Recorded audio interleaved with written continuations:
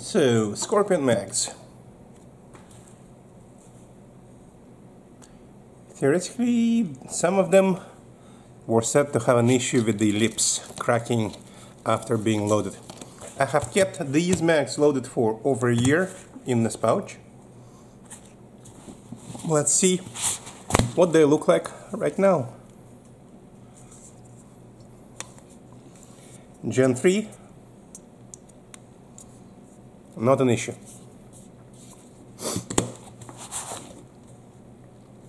Gen 2, the one with the CZ USA,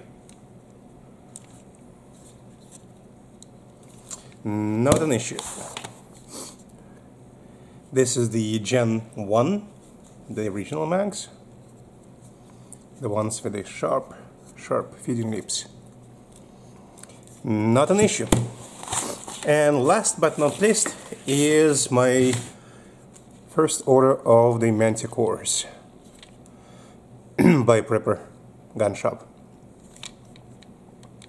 These have, my understanding, steel feeding lips. Yes, they are. And not an issue. Something I wanted to mention, I cannot reproduce that error or that cracking lip situation with any of the Maqs I own. I did not try PSA or Magpul because they're fairly new. But none of the 3 generations of the CZ Maqs have an issue, nor the Manticore one, which was expected. So that's it. Let's go to the range and use up all this ammunition. Now, admittedly, they were not loaded to the full capacity. I wonder, well, some of them. Some were. I wonder if that makes a difference. What do you think? Maybe, maybe not, but my understanding is pressure is not going to be that much different. Should I load them up more? Let me know. Again, these are only the 4 Maqs I left. I did have a lot more Maqs loaded before, but use them. Went to the range. And that's what I wish you should do as well.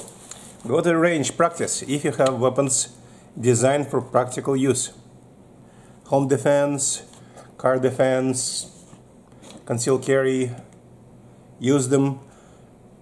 At least maybe once a month would be a great schedule. On that note, this is going back into the pouches, and I'm going to go to the range this weekend, hopefully.